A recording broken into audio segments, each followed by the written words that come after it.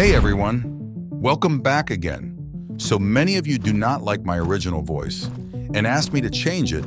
After considering it for over a month, I have changed my original voice to a new one. From now on, this is going to be the voice of this channel. Anyway, this week we are going to make this thin to thick text animation in After Effects without using any third-party plugin. This is a beginner-friendly tutorial and you can start working on it right away. All right, let's roll the intro.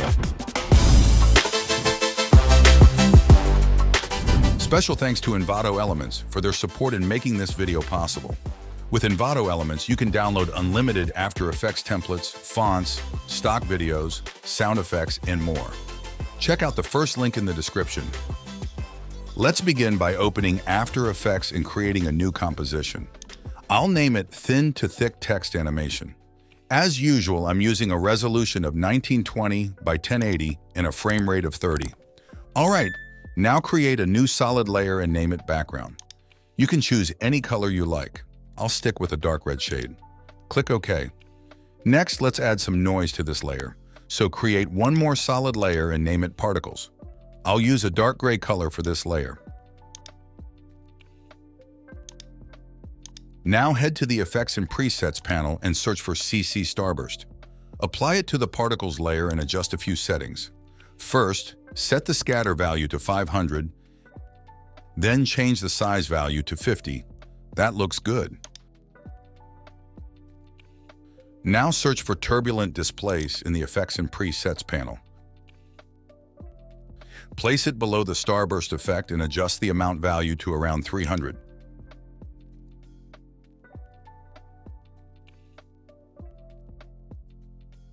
Let's change the displacement from turbulent to bulge.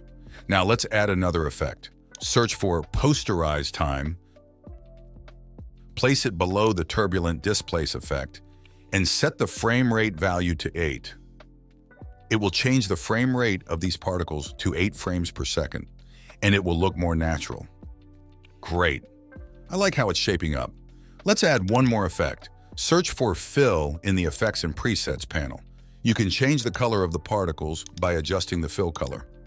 I'll keep it as is. Let's make the text animation now. Now select the text tool from the toolbar. Note that I'm using the Poppins font, which you can download from the link in the description. Set the font size to around 250 pixels, then type your text. Eject from the typing box by pressing Ctrl or Command plus Enter key on your keyboard. Select the Move tool and align your text to the center. With the text layer selected, right-click, go to Create, and choose Create Shapes from Text. Now let's animate the text. Make sure the outline layer is selected and go to the first keyframe position. Then search for the stroke in the search area box. Have you ever used this feature before? Let me know in the comments. Add keyframes to all stroke width options. Around 1 second in, press U to reveal all keyframes and change the stroke width value to around 20 to make the stroke thicker. Make sure to change the thickness of all the stroke widths here. Let's quickly do that. Right now I need to change the color of my stroke so that it will have the same color as my text. So select this color picker and select the same color as your text. Perfect, this is looking great. If you want to make the text even thicker, you can play with the stroke width option, but make sure you are at the end keyframe position, else it will generate more keyframes at your playhead position. Now, select all keyframes, right-click, go to Keyframe Assistant, and choose Easy Ease. Then open the graph editor. If your graph doesn't look the same as mine, then right-click and choose Edit Speed Graph. Adjust the keyframe values and curves as desired. If required, you can always zoom in and out at your timeline by pressing the minus and equal sign key on your keyboard. Adjust the curve and switch back to the main timeline by pressing the same graph button here. Check the animation. It should look smooth now. You can adjust the end keyframes to create a dynamic animation. Now each letter will animate at a different time. You can consider it a second animation.